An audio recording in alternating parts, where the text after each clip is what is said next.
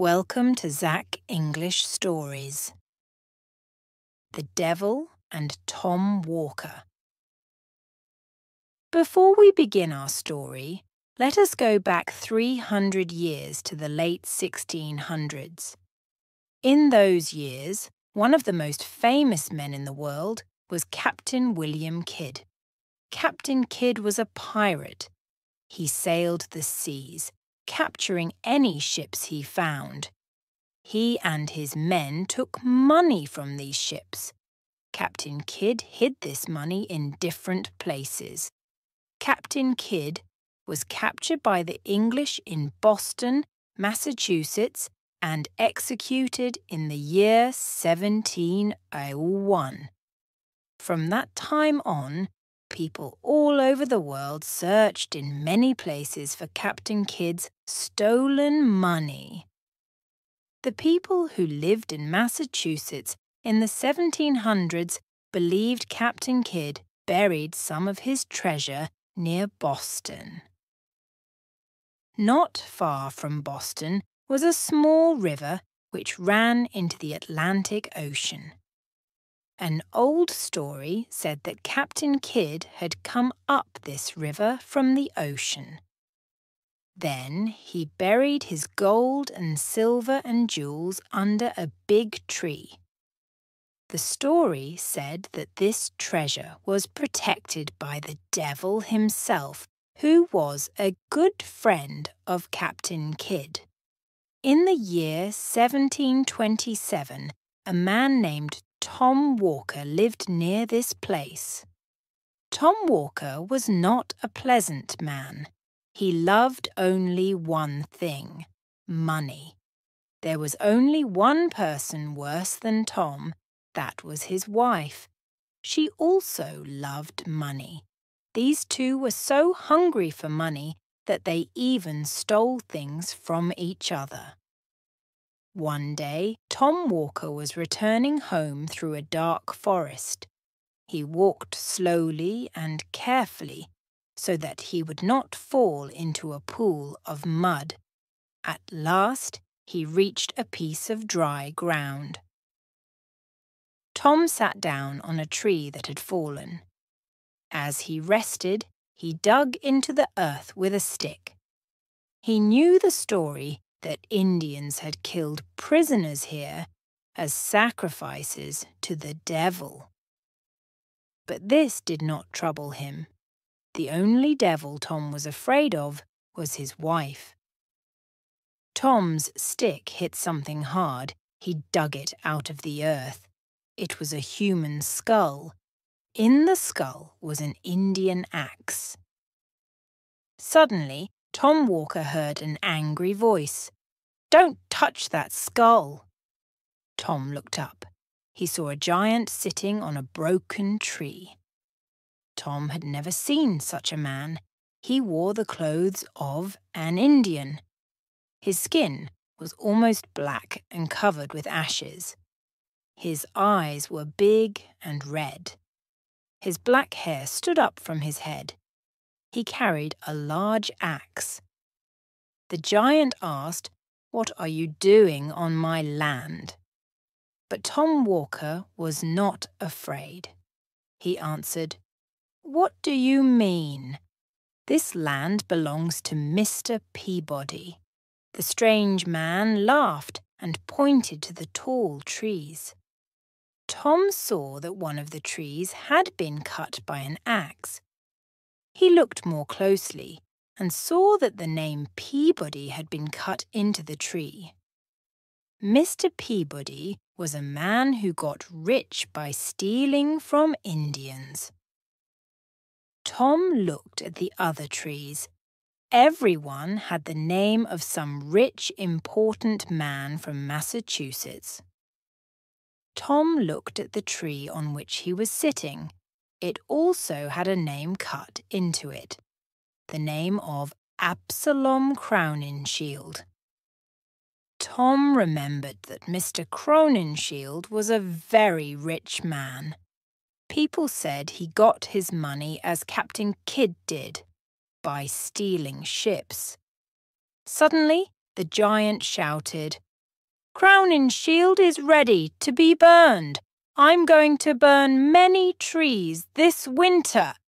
Tom told the man that he had no right to cut Mr. Peabody's trees. The stranger laughed and said, I have every right to cut these trees. This land belonged to me a long time before Englishmen came to Massachusetts. The Indians were here. Then you Englishmen killed the Indians. Now I show Englishmen how to buy and sell slaves. And I teach their women how to be witches. Tom Walker now knew that the giant was the devil himself. But Tom Walker was still not afraid.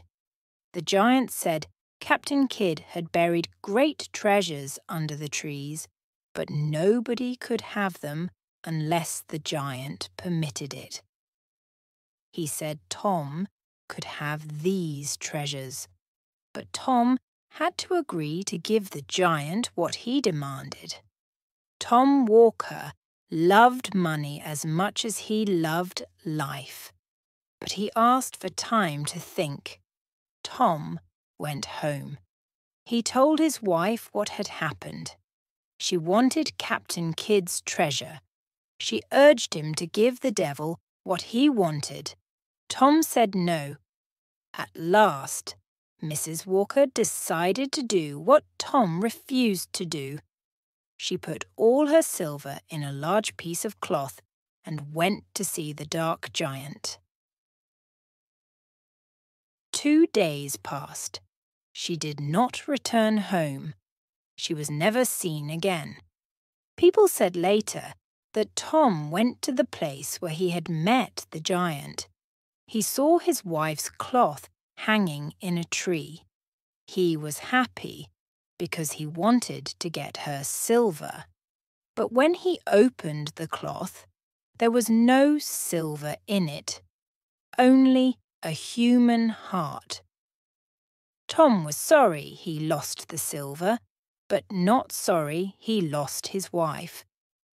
He wanted to thank the giant for this, and so every day he looked for the giant. Tom finally decided that he would give the giant what he wanted in exchange for Captain Kidd's treasure. One night, Tom Walker met the giant and offered his soul in exchange for Captain Kidd's treasure. The devil now wanted more than that. He said that Tom would have to use the treasure to do the devil's work. He wanted Tom to buy a ship and bring slaves to America. As we have said, Tom Walker was a hard man who loved nothing but money, but even he could not agree to buy and sell human beings as slaves. He refused to do this. The devil then said that his second most important work was lending money. The men who did this work for the devil forced poor people who borrowed money to pay back much more than they had received. Tom said he would like this kind of work. So the devil gave him Captain Kidd's treasure. A few days later, Tom Walker was a lender of money in Boston. Everyone who needed help, and there were many who did, came to him. Tom Walker became the richest man in Boston. When people were not able to pay him, he took away their farms, their horses, and their houses. As he got older and richer, Tom began to worry. What would happen when he died? He had promised his soul to the devil. Maybe he could break that promise. Tom then became very religious. He went to church every week. He thought that if he prayed enough, he could escape from the devil. One day, Tom took the land of a man who had borrowed money. The poor man asked for more time to pay. Please do not destroy me, he said. You have already taken all my money. Tom got angry and started to shout, Let the devil take me if I have taken any money from you. That was the end of Tom Walker. For just then he heard a noise. He opened the door. There was the black giant holding a black horse. The giant said, Tom, I have come for you.